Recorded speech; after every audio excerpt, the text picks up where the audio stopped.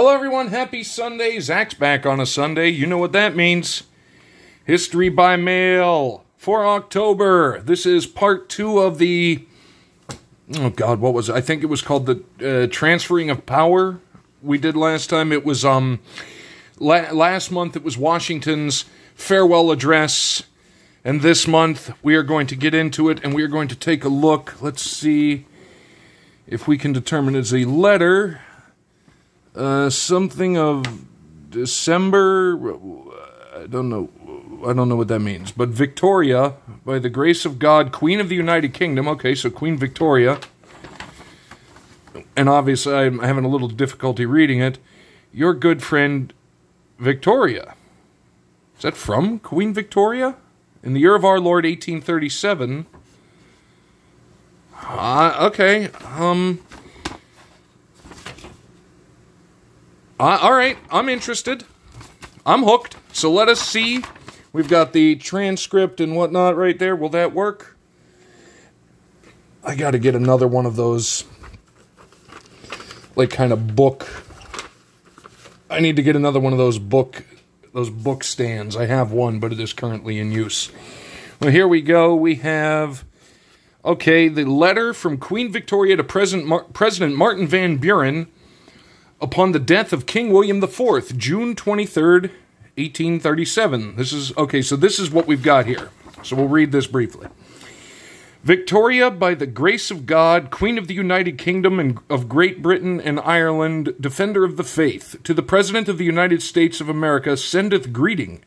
Our good friend, it is with the deepest affliction that we announce to you the decease of our most honored and beloved uncle, His late Majesty King William IV, of blessed memory, whom it pleased God to call from this world on the morning of the 20th instant at 12 minutes past 2 o'clock in the 72nd year of his age. That is a very articulate way of describing it. And the seventh of his reign. While we thus communicate to you the earliest intelligence of this mournful event, we feel convinced that you will participate in our own and public grief for the loss of a sovereign whose memory is justly dear to his family. I don't know about that 100%. And to his subjects of every class. I zoomed in on the date because we all know what happened not that much longer before, 60, 70 years prior.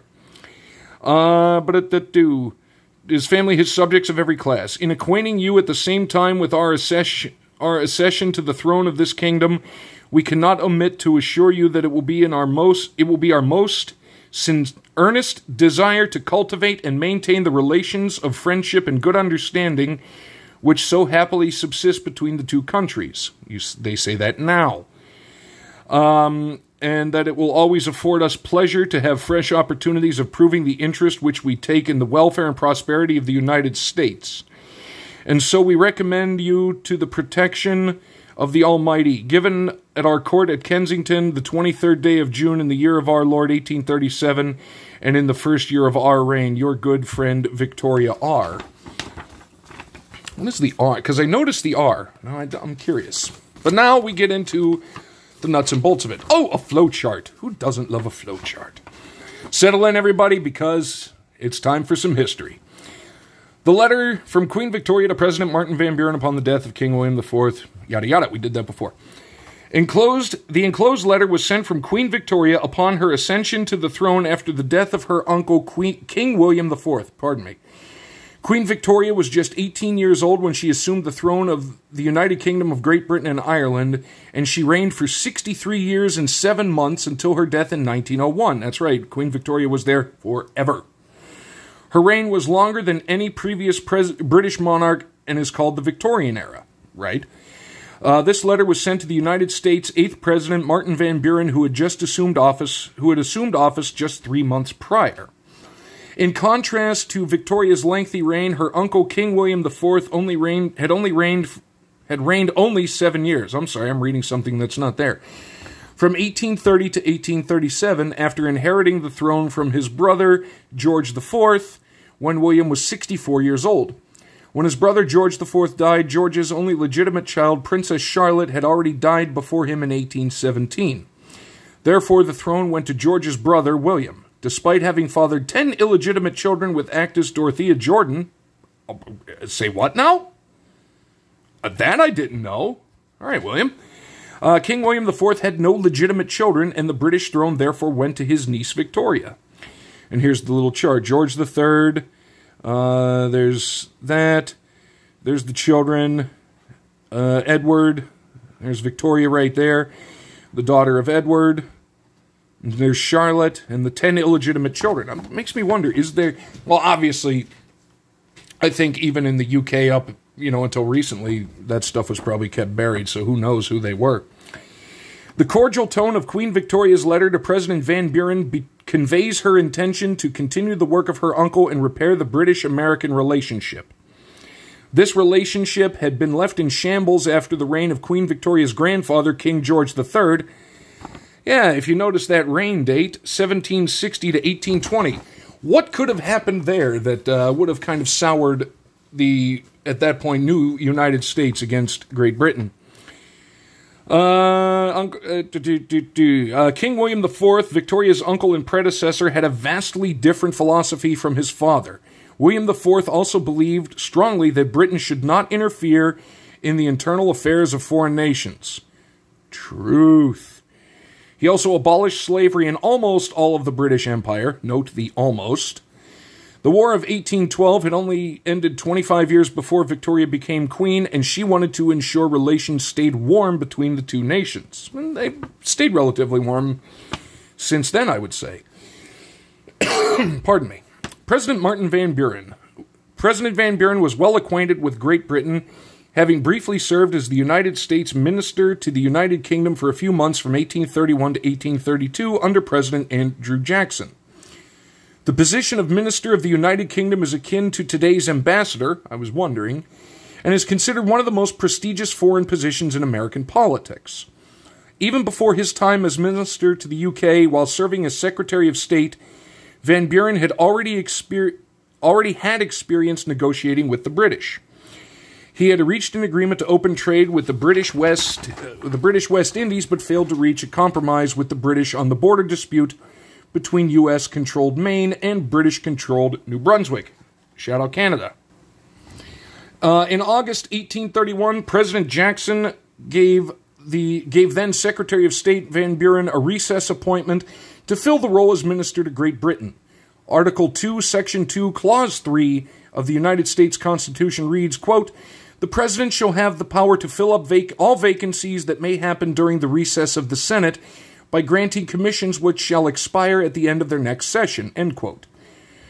Interesting. Normally, a consent of the Senate is needed to confirm a foreign minister appointment by a president. However, a recess appointment is an alternative method of appointing officials to maintain continuity of administration when the Senate is not in session. See, that's interesting. I actually did not know that. President Jackson gave Martin Van Buren the recess appointment as minister to the UK in August 1831.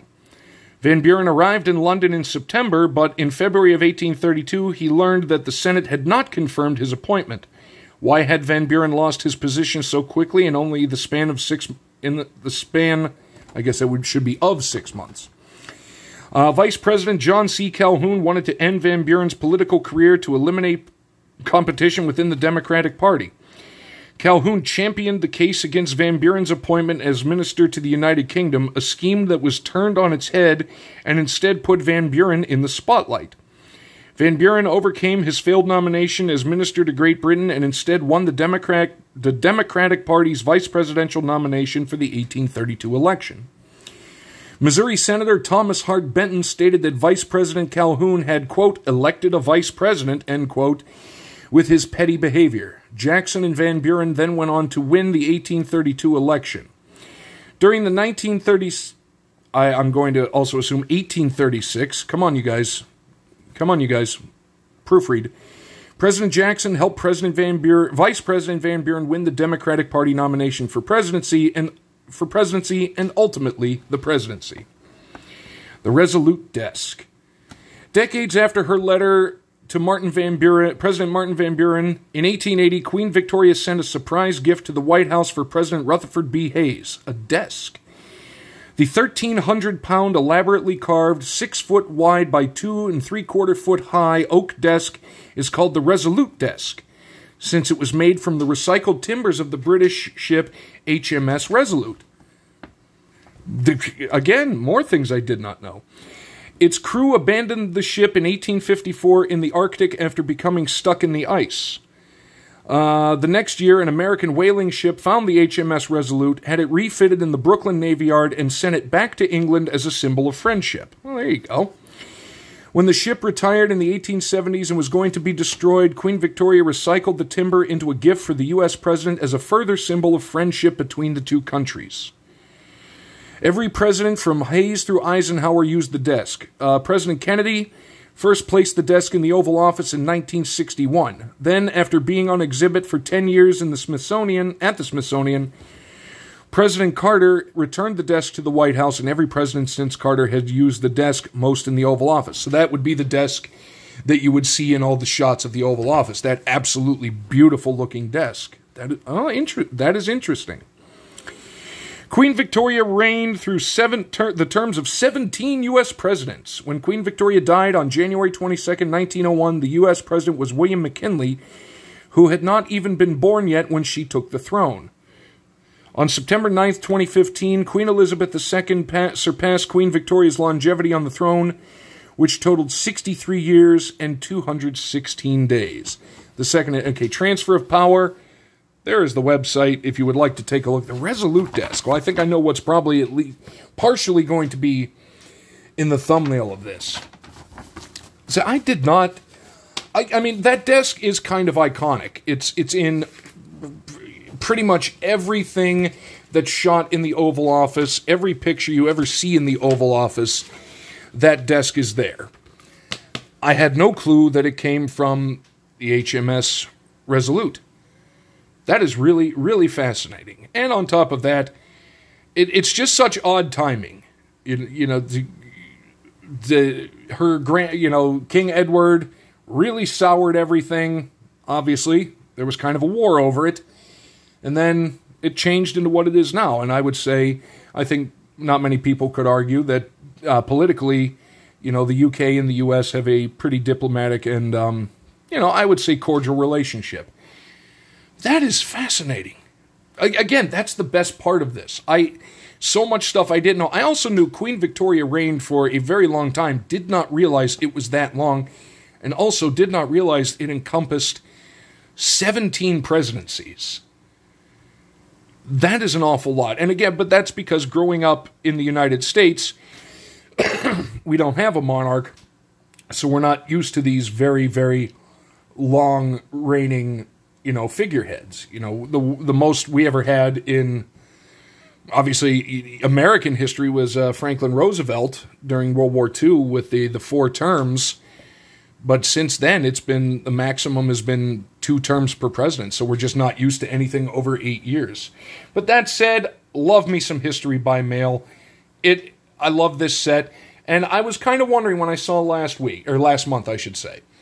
Transfer of power. So I was thinking, okay, it's going to be, leaders transferring power, passing power over, resigning, whatnot. Wasn't sure where it was going to go. And this was very fascinating because, quite honestly, other than a few things, I don't know a whole lot about Queen Victoria. Obviously, you hear about the Victorian age and this and that, but that's why we love this stuff, because it just makes you... It's actually going to make me... When I'm finished filming this in probably about 25 seconds, I'm going over to the computer and I'm going to do some research. So anyways, I'm going to go do that. Hopefully you all enjoy the rest of your Sunday. Don't really know what much else to say. Nothing housekeeping-wise going on. Oh, actually, I meant to mention it on Thursday. Down below, there's another Discord link. We all know Dan... DM Cards, now Hockey Stick Talk Nation is his channel name. He started the Discord server to help bring people together and honestly teach people about hockey. And, a lot. I'm one of them. I know a little bit about hockey, but I am a lapsed hockey fan because the Penguins are causing me essentially nothing but stress. And I already have that with the Steelers, which is why I completely gave up on the Pirates. But anyway, that is going to do it for History by Mail this Sunday. Hopefully you have a great rest of your weekend. And we will see you next time, everyone.